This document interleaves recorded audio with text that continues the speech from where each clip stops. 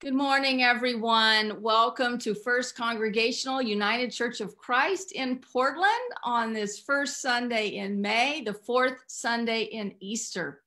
If you are joining us for the first time, we are delighted you have found us. In the United Church of Christ, we like to say that no matter who you are or where you are on life's journey, you are welcome here. Today we are in for a special treat. We are welcoming the Reverend Rob Tulloch to our pulpit. This is for something in our United Church of Christ denomination called a neutral pulpit. That means that Reverend Rob is in a search for a settled ministry in a new congregation, and a congregation has invited him to give a sermon and lead worship in a church other than their own church and other than his church. Therefore, it is a neutral pulpit. It's an essential part of the search process in the United Church of Christ. And we are delighted to be providing this service to our conference today and to Rob and this other church in our conference. For purposes of confidentiality, we do not disclose the name of the other congregation, and we ask that you would protect the confidentiality of this process by not sharing details about Rob or his presence with us today beyond those who are with us on the service today. So we are just so happy that Rob is going to be able to be with us, and we're really looking forward to hearing his message this morning. At First Congregational United Church of Christ, we always begin our services by ringing a meditation bell, which allows us to pause and become aware of the presence of God in us and around us and in our midst. And so as I ring this bell, I invite you to center your hearts and minds in God and prepare yourselves for worship this morning.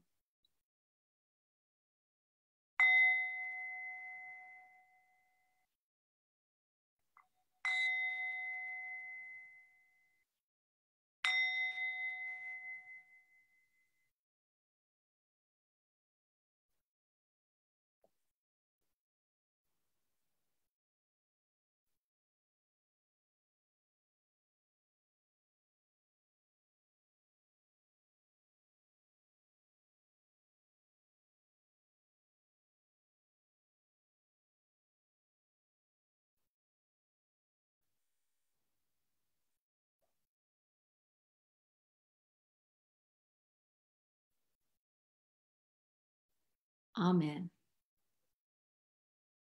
Now I'd like to invite you to join with me in our responsive call to worship. I will be reading the leader line, the one line, and Reverend Rob will be reading the all line for us, as you are invited to participate by reading the all line at home. That call to worship is now posted in our chat box and on our Facebook Live comments. So please join me now as we call ourselves to worship. No matter who we are or where we are from, we are all children of God, sacred, holy, and worthy. No matter what we have gone through or done in our past, we are all children of God, sacred, holy, and worthy. Everything we have to offer the world is important because we are children of God, sacred, holy, and worthy. We are entrusted to bring the good news to all because we are children of God, sacred, holy, and worthy. Now I invite you to join with us in singing our opening hymn, Be Now My Vision, which will be on your screen in video format with the words.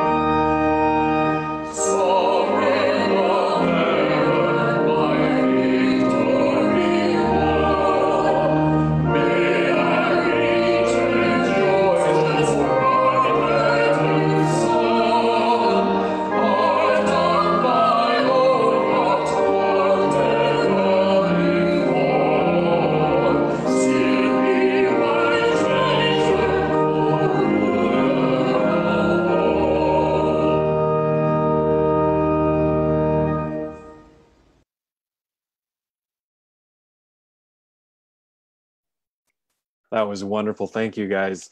It's a real treat to have such a gifted music ministry leading us into worship as we join together today. Please, if you have a Bible available and you can open to 1 John 3, 1 through 3. We're going to be reading our scripture for today. I believe you guys have it listed as an ancient testimony, which I think is a beautiful thing to bring in the testimony of people. Because that's who wrote the Bible, right? People wrote the Bible. So we read here 1 John 3, 1 through 3. See what love the Father has given us, that we should be called children of God, and that is what we are. The reason the world does not know us is that it did not know him. Beloved, we are God's children now. What we will be has not yet been revealed. What we do know is this: when he is revealed, we will be like him, for we will see him as he is. And all who have this hope in him purify themselves, just as Jesus is pure. Now, Reverend Rob is going to be leading our children's time this morning. And I just wanted to say a couple more words for those of you who are, especially the younger ones in the congregation. Reverend Rob has last been a pastor in Wichita, Kansas for the Hillside Christian Church. He graduated from Claremont School of Theology, and he's been in full-time ministry since 2013. He has a lovely wife, 3 dogs, and 2 cats. And he loves hiking, music, and video games. So I'd love to ask him which video games he likes, but I won't do that right now. So what I would like to do is ask the children who are present, raise your hands and I will unmute you. All right, so we've got Julius. I see George too. And let's see, do we have Thomas there? Oh, we have Logan. Hi, Logan. Great. And then let's see, do we have, keeping going through, who else? Does anybody see Thomas yet? Okay, they were going to try to join, but looks like they are not. Oh, Karen, you want to join us? You bet. All right, all right. We'll have Karen join us too. Sometimes we invite Children in Heart to join as well. Fantastic. Thomas is there. Margaret is there. Why am I? Somebody unmute Thomas if you see him. Andre. I don't know why I can't see Thomas. Hello. Andre, have you unmuted Thomas? Here I am. Okay, great. Oh, there he is. Okay, great. All right, Reverend Rob, take it away. There we go. All right. So it's so fun to see kids smiling on here, because often it's a bunch of adult faces and we don't smile as much. I don't know why, but it is so good to see all your little smiles. So I want you guys to look real close and tell me what that is. $1. It's $1. That's exactly right. So it's $1. And how many of you guys get an allowance by a show of hands? You do some chores around the house, you get a couple bucks here and there. Yeah, a few dollars.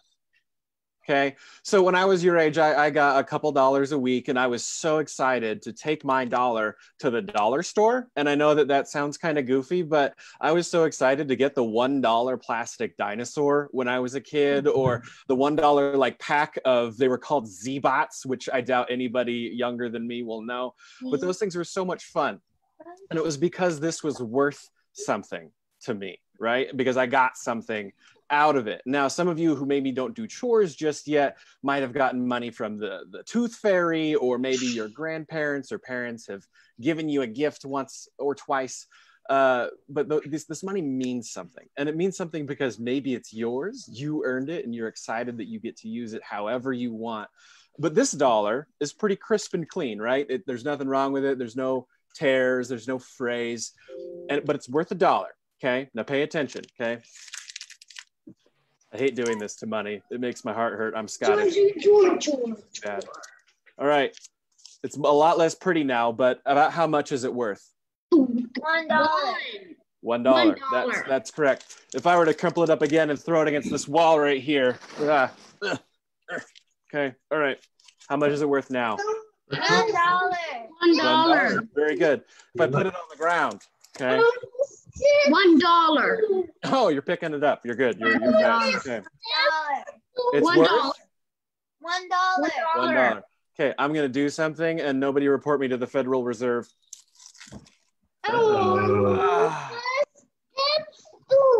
How much is this worth? $1. With a little bit of tape, boop, it's worth $1, right? So if I do anything to this dollar, as long as it's still kind of put together, it doesn't matter, because it still has value and it still has worth, right? I want to talk to you guys about you as children of God.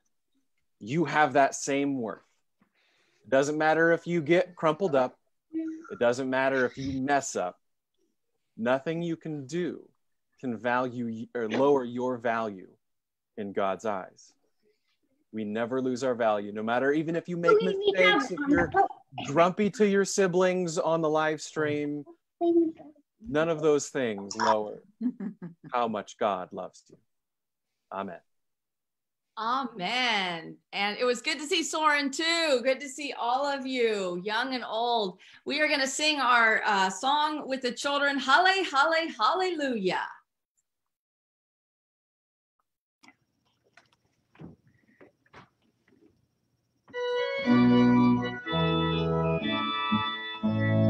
Halle, halle, hallelujah. Halle, halle, hallelujah. Halle, halle, hallelujah. Hallelujah, hallelujah.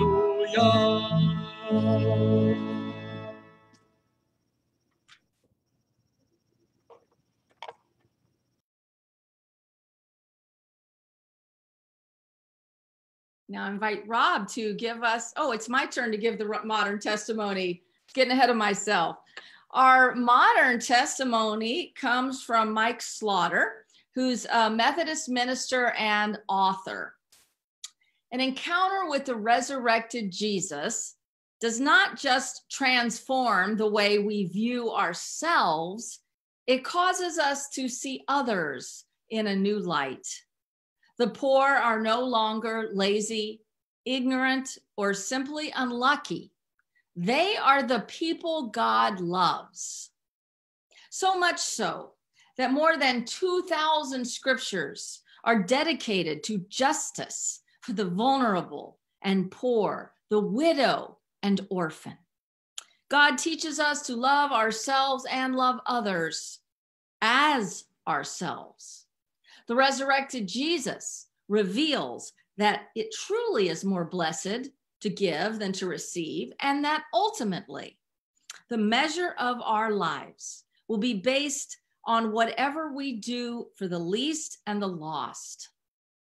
Jesus even redefines enemy, not as someone to hate, but as someone worth praying for, an individual of sacred worth and God potential. Amen.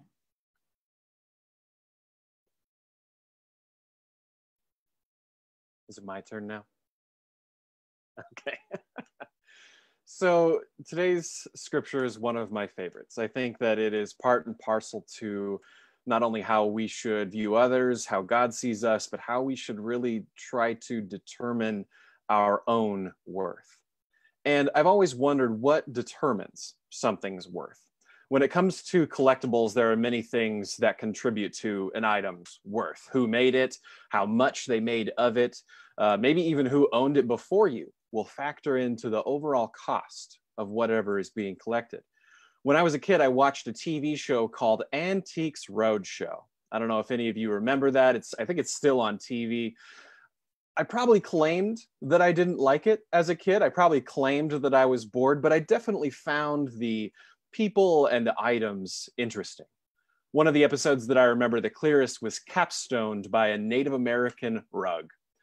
A simple, humble little man brought in a Navajo rug to the show. He didn't think much of it. He was as excited as the appraiser was as the appraiser started to talk about it, but this blanket was simple. It was linear. It just had a few lines of cream color, some faded black, and some very soft purple. This blanket was just sitting on the back of this man's chair, but it was, as he found out, the first type of chief's blanket made for Ute chiefs by the Navajo. He described it as Navajo weaving in its purest form, with the indigo dyes and a wool so fine that it felt like silk. This rug was given to this man's grandmother by Kit Carson, who some of our saints may remember as a frontier legend. This blanket at the time was worth about $350,000 to $500,000 when this sweet old gentleman brought it to the show. It recently sold at auction for $1.8 million. This blanket was described as a national treasure. And I remember it however many years later. I remember that blanket because, honestly, it was worth a lot. But what gave it its worth? Who made it? Who it belonged to?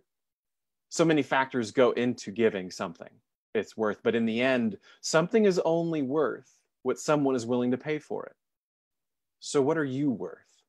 What are the people next to you at home worth? What are your coworkers worth? What are your friends worth? What are your frenemies worth? What are the people who made fun of you in high school worth? What are people in jail worth? What are people in today's day and age with non-essential jobs worth? It's hard to assign value and worth to people, but our scripture today is quite explicit. We are all children of God, loved and lavished upon like Christ, pure, wanted, claimed. Our value, our validity, our voice are all centered on the fact that we are children of God. How lucky we are. Well, maybe not lucky. I don't necessarily like the word lucky. It takes away the intentionality of our creation, of our being chosen, of our being wanted, of our being cherished by God. So how about how serendipitous that we are called children of God? This value is inherent to who we are as children of God. We hold a special place in creation, not only because we are made in the image of the divine, but because we have been given authority over God's creation. This authority may not be something that we live up to all that often, especially in the post-industrial age, but we are God-made, and all the things around us are God-made, and God loved us enough to put us in charge of all of it. But as we engage in the 21st century, I'm sure I'm not the only one that sees that we are divided, that we do not honor the love and care that has gone into making all that surrounds us and all that make up each and every one of us. I fear that as we move forward in our world today, that we justify dehumanizing the other, that we deny the fact that all people are children of God and thus have value.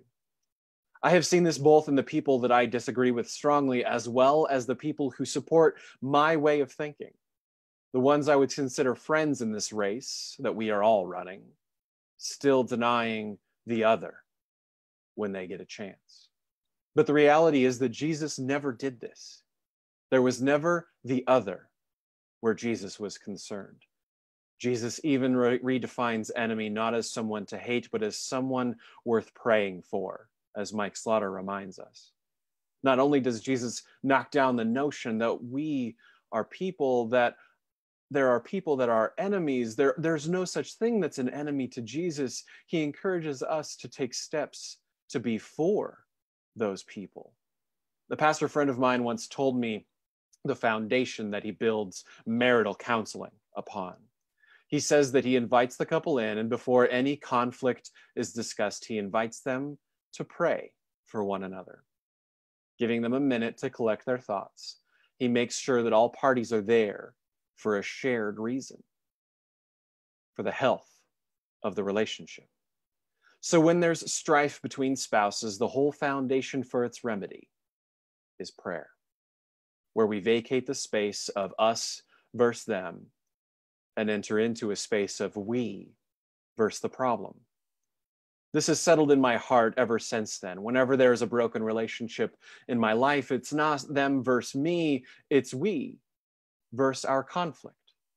So I invite you to think of the people in your life that you might have a fractured relationship with, no matter what that relationship might be: professional, personal, intimate, or just an acquaintance.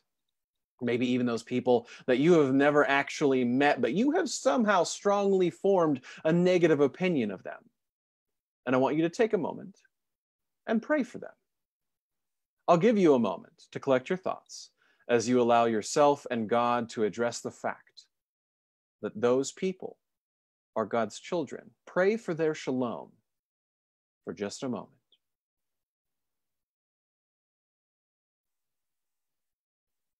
They are loved. They have journeyed. They've never lived life in a vacuum, and they have value to God. I mentioned this word vacuum. None of us lives our life in isolation. Each of us has gone through a lifetime worth of experiences. We have come to conclusions and opinions and firmly held beliefs because of what we have gone through. And I think it's important to validate those things from time to time.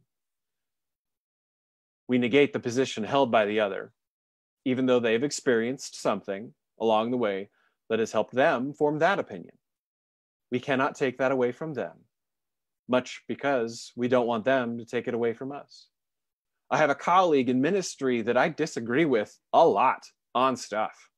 He's a pastor. He does good ministry. He loves his congregation dearly, and he brings them a heartfelt message every Sunday. But we have differing views on theology, social norms, and even scriptural analysis. But what we do not differ on is the value of God's creation. I have never once been able to deny the life that he has lived, his experience with the divine, and the conclusions that he has arrived at, because if I were to deny any of that, I could no longer ask him to do the same for me. His experience, his journey, his life lived, his relationship with God is valid. Now, why do we struggle with this? Societally, I try to extend this even beyond just Christians. I have my own bias, and I have to own that bias, but I cannot deny that others have gone through different life events and experiences and come to different conclusions than me. So I have come to the conclusion that I'm going to rep my favorite player, okay, Jesus, or the God of Abraham, whatever you want to call him, and simultaneously not deny others' beliefs and faiths. This is something that is actually poorly received across most of Christendom. When I mention that I'm a pastor or a Christian, and then in the same breath, I advocate for Islam, Judaism, or Taoism, whatever it is, I do so with the understanding that all of those people of faith may be different faith, but they are still beloved children of God. Their experience is valid. And something that I hasten to add is that even within our own kingdom of Christ, we are wide and varied. So many Christians believe so many different things. How is baptism done? How is the Eucharist done? What defines marriage? How are we to act? What is moral? So many different experiences and relationships with one God. And yet I cannot find it in myself to fight with them on any of this. They are where they are because of their walk with the divine. And if anything else, at the end of the day, I choose to behave as Christ would have behaved, loving on them, giving them validity, choosing to encourage and sustain their walks even when they look different from my own. And that's because to me, everyone has a voice that is worth being heard. There are so many things that we have to learn in this life, and it's so much easier to learn and to grow if we listen. I have seen this make the rounds on social media in various forms, but I think that Henry Nouwen says it best. Listening is much more than allowing another to talk while we are waiting for a chance to respond. The beauty of listening is that those who are listened to start to feel accepted, start taking their words more seriously, and they discover their own true selves. Listening is a form of spiritual hospitality by which you invite strangers to become friends. If you don't know my dear Henry, he has degrees in psychology and theology. He participated in MLK's Civil Rights March in Selma. He is a prolific writer, a professor at Yale, Harvard Divinity, and Notre Dame across his tenure, and he is a Catholic priest. He was well renowned not only for his compassion and grace, but for his inclusion. He had an ear for the voiceless. He advocated and encouraged new ways of thinking and being a person of faith. He wanted to make sure that we were never shorting ourselves of an idea or an experience just because someone saw it differently. And because of this, many of his writings were years, maybe even decades ahead of the rest of the Catholic Church. These writings still influence not only the Catholic Church, but many Protestant scholars and pastors. He wanted strangers to become friends. And by golly, that's something that I think Jesus wants too. He says, "Take your inheritance, the kingdom prepared for you since the creation of the world. For I was hungry, and you gave me something to eat. I was thirsty, you gave me something to drink. I was a stranger, and you invited me in. I needed clothes, and you clothed me. I was sick, and you looked after me. I was in prison, and you came to visit me." And the righteous will answer him, "Lord, when did we see you hungry and feed you, or thirsty and give you something to drink? When did we see you a stranger and invite you in, or needing clothes and clothe you? When did we see you sick or in prison and came to visit you?" And the king will reply, "Truly I tell you, whatever you did for one of the least of these brothers and sisters of mine, you did for me." That passage is familiar to many of us, but advocating for treating the other with love and acceptance and encouragement and care often gets left out of our practice. We know it in our heads, but how well do we live that out? What if, and hear me out on this, what if there was no other? What if we treated everyone as if they had sacred worth, inherent to who they were as children of God? I mentioned at the beginning of today's message that things are only worth as much as someone is willing to pay for them. Well, friends, God was willing to pay everything for all of us. Jesus, as one of us, loved us enough to pay the ultimate price. There is no greater love than this, than to lay one's life down for their friends. And Jesus was a friend to blue collars, a friend to crooks, a friend to sex workers, a friend to the religious elites, a friend to violent criminals, a friend to you and me. If we are all worth the price that Jesus paid, isn't it time that we treated one another like it? So I'll leave you with this. You have value in the eyes of God. Your experience is real and valid. Your voice has worth and meaning in this world. And so does everyone else. They are loved by the heart of the divine. They were made with intentionality and care, and they are not the other. They are a part of we. And we are the children of God. Please join me in a time of silence as we reflect on maybe the words that we've heard, the music we've listened to, or the wisdom we will share the rest of the day.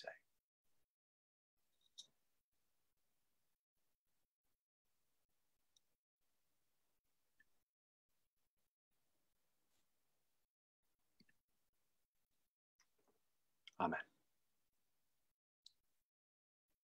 Amen.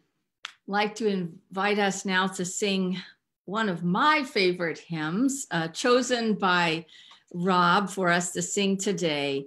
This is my song.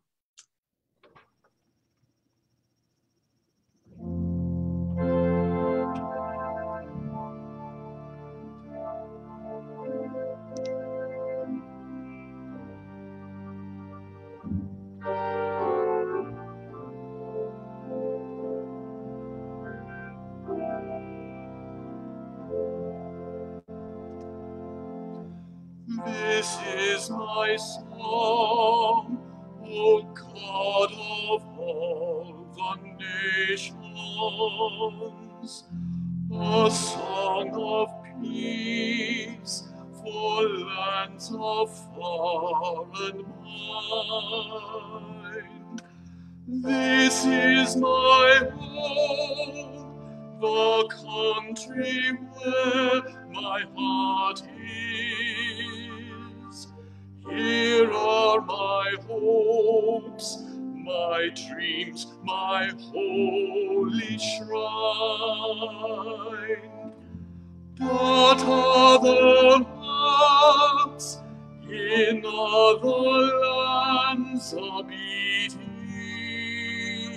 with hopes and dreams as true and high as mine.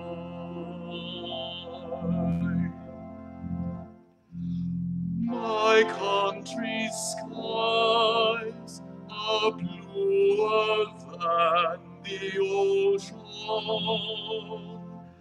and sunlight beams on clover leaf and pine.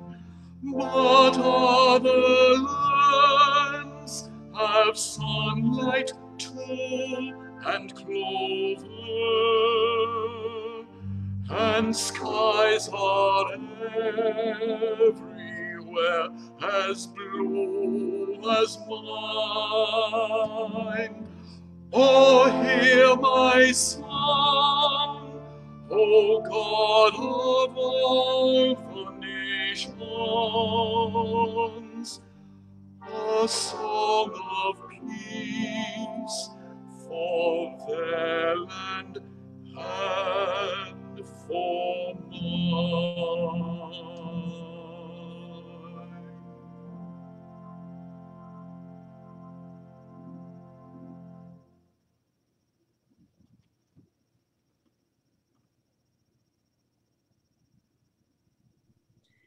I'd like to invite us now into our time of prayer. And to begin, I simply want to note the sobering number of people that have contracted COVID-19 or have died from COVID-19 thus far in the United States. I feel like entering the month of May is a good time to just stop and to actually let ourselves experience this loss and offer up prayers for those who have lost their lives or those who are still ill or recovering, and for all the loved ones of those who have passed away. I was recently checking, and the first COVID-19 case identified in the US was on January 21st. So we've had over 3 months of this, and in that time, we have lost 66,516 souls. You may have heard that this is more than all the Americans that died in the Vietnam War in just over 3 months. It is truly staggering. Sorry, that's just over, yes, 3 months, just over 3 months.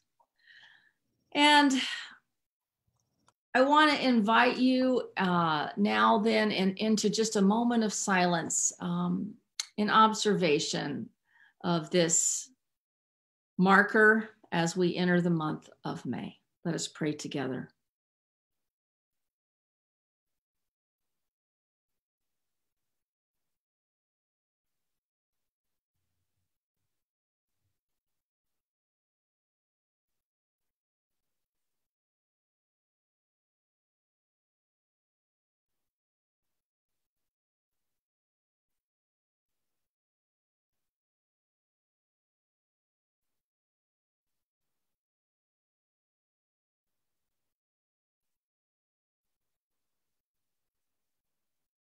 Amen.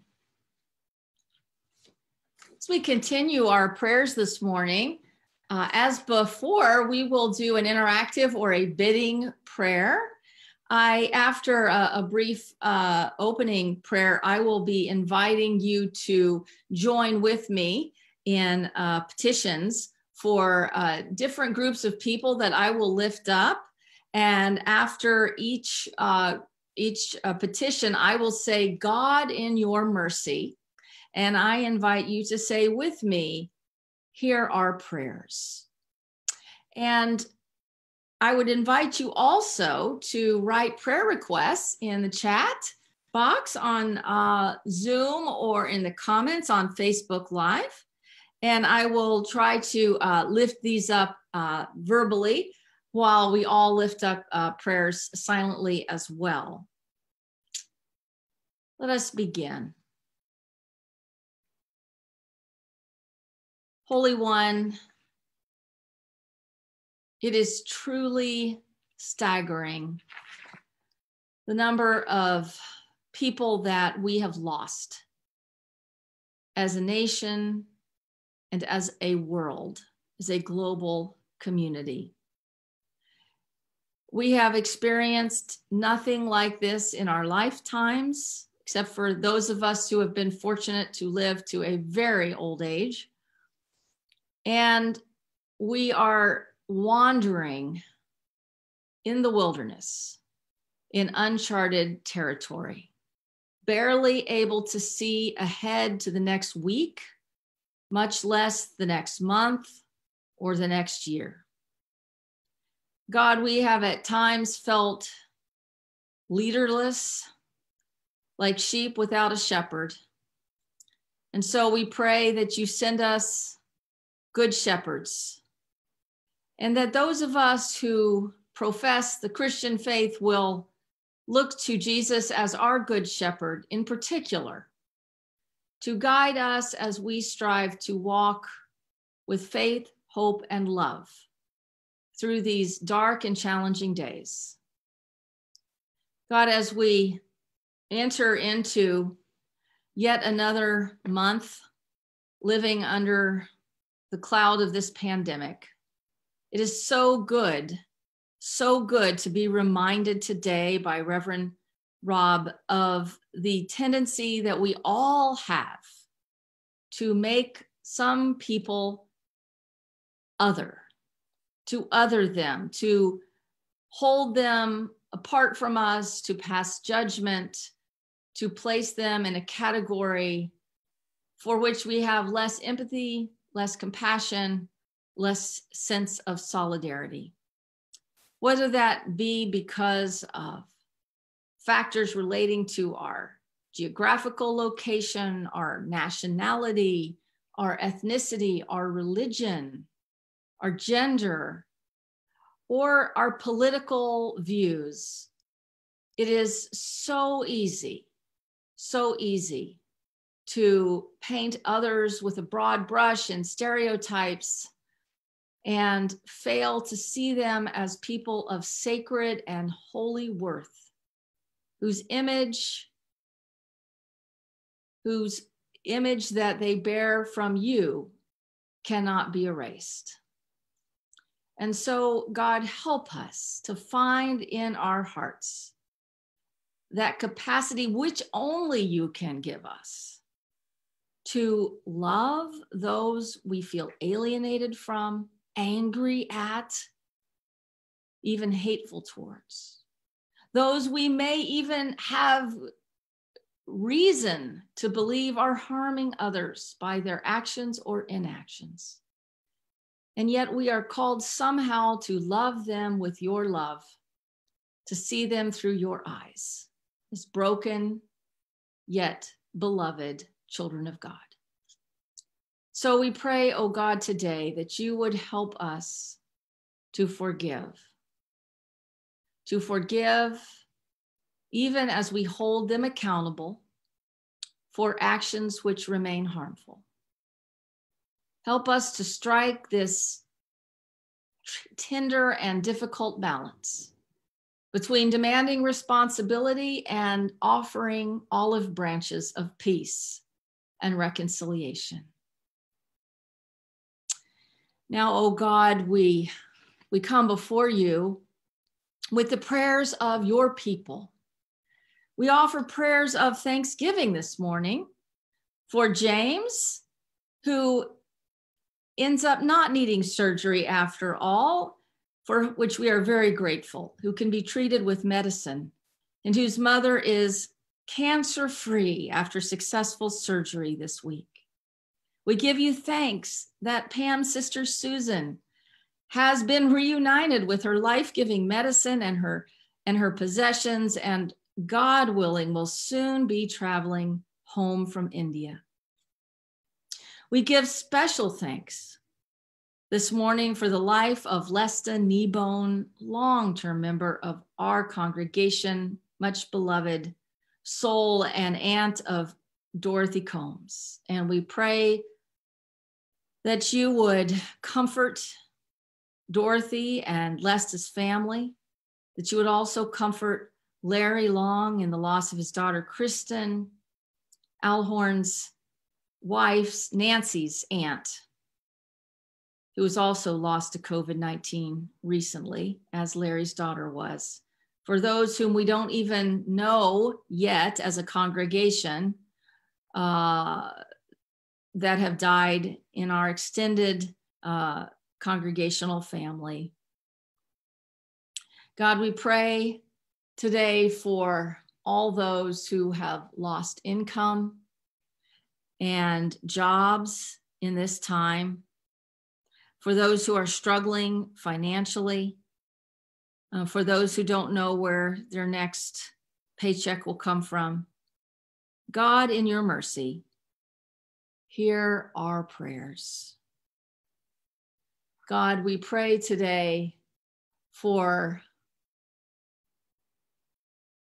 loving prayers for all the differently abled adults and children and their families and caregivers who face special challenges in this time. God, in your mercy, hear our prayers. We pray for Lindsay's son, Dave, and daughter-in-law, Rebecca, expecting twins, a high-risk pregnancy in these risk-filled times. God, in your mercy, hear our prayers. God, we send prayers of love and joy to Anna Piparo as she celebrates her 99th birthday. God, in your mercy, hear our prayers. Prayers for Skylar and the people who love him from Nan. God, in our mercy, hear our prayers. We pray for continued healing for Brent's niece, Elisa, Sister Gloria, and ex-sister-in-law, Kathy. God, in your mercy, hear our prayers. For Herb, whose partner and family friend Steve Booker died last week, probably from effects of COVID-19. Give him light in the midst of grief. God, in your mercy, hear our prayers. God, we pray for all those who are advocating for and working to see that immigrants are as human, as worthy of care and compassionate and just treatment as we are, as essential members of our society, that our country will make policies that are humane and compassionate. God, in your mercy, hear our prayers. For the Navajo Nation and the MMIW murdered and missing Indigenous women, God, in your mercy, hear our prayer. God, we also pray for children, youth, and staff who are looking forward to camp at our UCC Camp Adams this summer, and so many other camps and conference centers who are so disappointed. God, in your mercy, hear our prayers. We continue to lift prayers for all those around the world who have lost loved ones, those who are fighting COVID-19, those facing hunger and homelessness around the world. Let us be aware of the world's suffering and hold up that suffering to you, God. For healing, we pray. God, in your mercy, hear our prayers. God, we pray for frontline workers, especially healthcare providers, for government officials and public health officials, for nursing home staff in particular, and all nursing home and senior living residents. God, in your mercy, hear our prayers for hope, for peace, for calm in the midst of stress, and for those whose mental health and sense of well-being has been affected by this lockdown. God, in your mercy, hear our prayers. Now, oh God, we pray that you would hear the prayers of your people as we lift up to you our Lord's Prayer, saying together, Our Father, Mother, who art in heaven, hallowed be your name. Thy kingdom come, thy will be done on earth as it is in heaven. Give us this day our daily bread, and forgive us our debts as we forgive our debtors. Lead us not into temptation, but deliver us from evil. For thine is the kingdom, and the power, and the glory forever. Amen. Well, once again, especially for those of you who have joined us since the opening of this service, I just want to welcome you all to this service of First Congregational United Church of Christ on the fourth Sunday in Easter. We are so delighted to have you here. And we are especially delighted today to welcome the Reverend Rob Tulloch, who has been our guest preacher this morning. You may have noticed we've had a few extra visitors whose names you might not have known. We are hosting a neutral pulpit for Rob and a church in our conference for their search process. And we will be doing this ourselves. Our own search committee will be seeking out a neutral pulpit or pulpits at some point for a new settled pastor. And so we will welcome the hospitality of another congregation at that time. So it is wonderful to be able to pay it forward, so to speak. Well, I would like to invite everyone to connect with us. If you have not already, you may join our private Facebook group. You may get our weekly emails, which I highly encourage you to sign up for on our website, or simply let Andre Cordes or myself know that you wish to be added to our weekly email list. That contains everything you need to know to be part of this church, especially in our online presence. Zoom links, Facebook links, ways to engage not only on Sunday morning, but other ways throughout the week. When you get our weekly email, you'll learn about our new Thursday night offering for such a time as this, for the prayer group that Reverend Avina is leading, called Love Casts Out Fear. An opportunity to play Soulbox Bingo, godly play videos for your children, and so many other things. We are really doing our best to make sure that church goes on, that physical distancing does not have to mean separation from our community of faith. And so if you are missing people, if you are missing faces that you are not seeing showing up in our Zoom or Facebook settings, please reach out to them. I just discovered yesterday that James Haxby was not receiving weekly emails, didn't even know we were having services. So reach out to people if you see people that are not showing up, and let's help them get connected. And Andre has been amazing, our communications coordinator, in helping people get connected. So he's willing to coach you. I'm willing to coach you. Kara, our business manager, is willing to coach you to connect with us online. So please stay part of our community until we can be together again in person. Please read the rest of our weekly email. You can also find these weekly emails, by the way, on our website under Church News. Under the News and Events tab. We post them every week if for some reason you don't want them in your email inbox. But you can read about ways to give to the hungry through our partnership with Clay Street Table and Home PDX Church, and a new way to serve our community by sewing face masks. So we are really trying to be present to our community and be of help during this time. You can also read about how to support ballot measure 26210, with the Here Together campaign, which will provide much needed services to our homeless neighbors. Finally, we invite you to join us today for our Zoom coffee hour. Just stay on Zoom if you're here, or join us on Zoom. The link again is in that weekly email that we send out. And if you are interested in our congregation's immigrant welcoming work, we will have a breakout session within our Zoom coffee hour for those who want to meet together and talk about the possibility of endorsing and participating in the Oregon Home is Here campaign.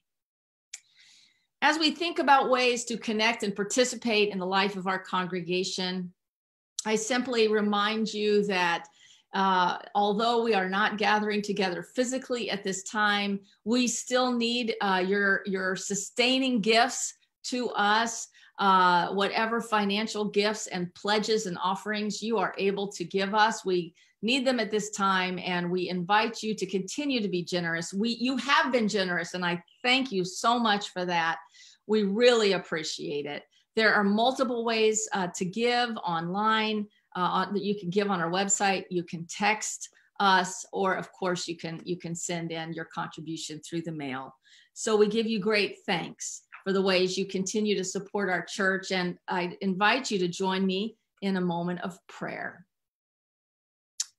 Thank you, risen Christ, for moving the hearts of the people to give of themselves. May our offerings of service and financial support give voice to your work for justice and peace in this world. May we grow more mindful of you through our giving and our living. Amen. Friends, it's now time to begin our service of Holy Communion. If you have not yet gotten your elements of bread and juice or wine, whichever you choose to partake in, I invite you to gather those together at this moment. And as I said before, when we had communion together, we are in unusual circumstances. We wish to feel and be joined together in the true body of the risen Christ. And we cannot do that in our normal way by partaking of the one loaf together and the one cup together in our service of Holy Communion in person. And so, although we grieve our absence from one another in the flesh, we know that we are one body in Christ, and that even celebrating this sacrament in our homes makes us more mindful of how we participate in the body of Christ together. Not even the coronavirus can keep us from our unity in Christ.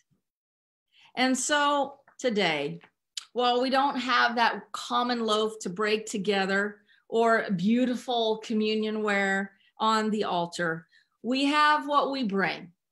Just as the disciples must have gathered together and made the unleavened bread for the Passover meal that Matthew, Mark, and Luke record, Jesus celebrating with his disciples as the Last Supper, we bring what we have to this table. Some of us have chosen to use one or two common recipes today and make matzah, unleavened bread, such as the disciples might have eaten for the Passover meal. If you have made your matzah, we are glad to join with you in that to feel even a little more connected. I must say that I cannot remember the last time I baked. So this was a wonderful treat to have this opportunity to make communion bread this morning.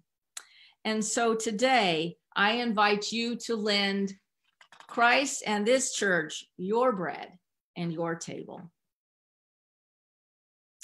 We remember that the Apostle Paul wrote letters to congregations throughout places we now call Greece and Turkey and Macedonia.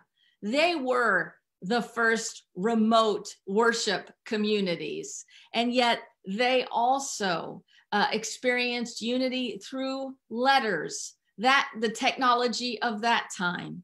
And in one of those letters, the communion words that Paul sent to the church at Corinth were these. For I received from the Lord what I also handed on to you, that the Lord Jesus, on the night when he was betrayed, took a loaf of bread, and when he had blessed it, giving thanks over it, he broke it, and he said, "This is my body, which is broken for you. Do this in remembrance of me." And then Christ took the cup, and when he had given thanks, he gave it to them, saying, "Drink from this, all of you. This is my blood of the new covenant, which is poured out for many for the forgiveness of sins. Whenever you eat this bread and drink this cup, you proclaim the glory of the Lord until he comes again.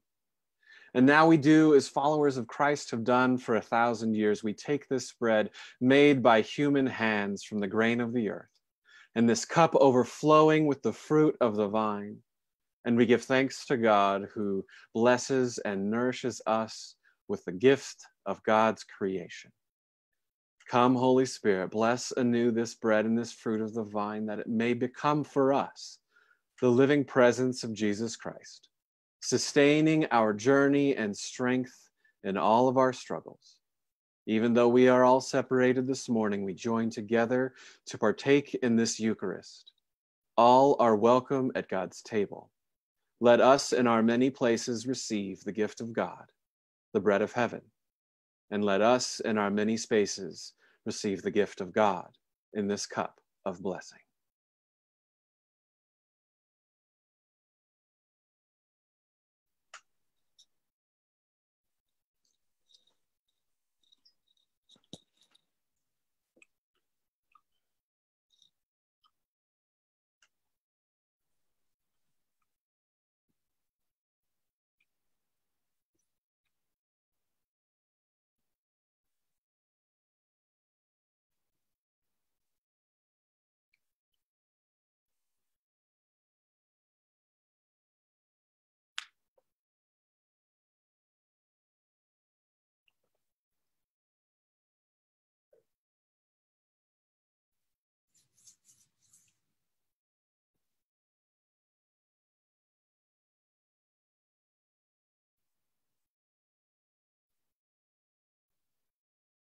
We have a special solo, special music for our communion time. And so I would invite Andre to share with us the video from our soloist, Joe Pettit, "Come My Way, My Truth, My Life."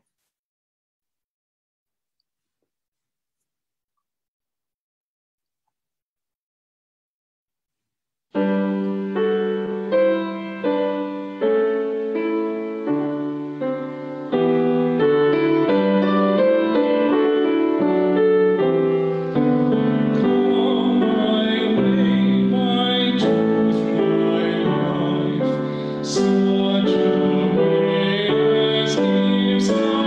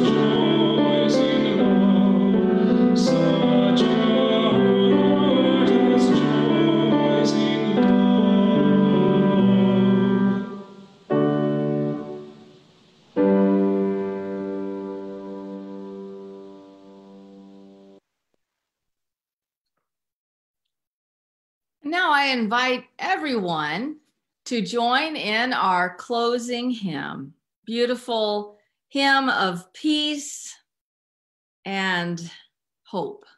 It is well with my soul.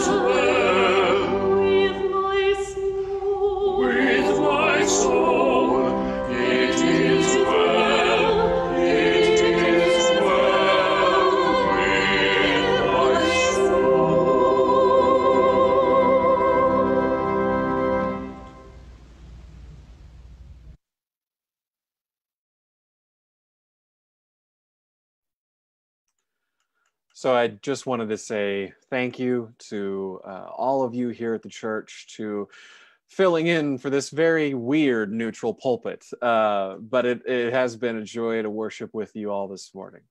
So as we leave this morning, I extend to you a challenge. Go into your world as best you can while maintaining safe distances, and honor the sacred worth in all of the people that you meet, and live out the sacred worth within all of you. Amen. Amen. Thank you, Reverend Rob. It is so good to be with all of you this morning. Go in peace. And those of you who wish to stay, feel free to stay for our Zoom coffee hour and for our immigrant welcoming team meeting. It will take a few moments to get that meeting going. But if anyone wants to step away and grab your coffee or your tea and come back, we'll be starting our coffee hour in just a few moments and our immigrant welcoming team meeting for those of you who wish to join that.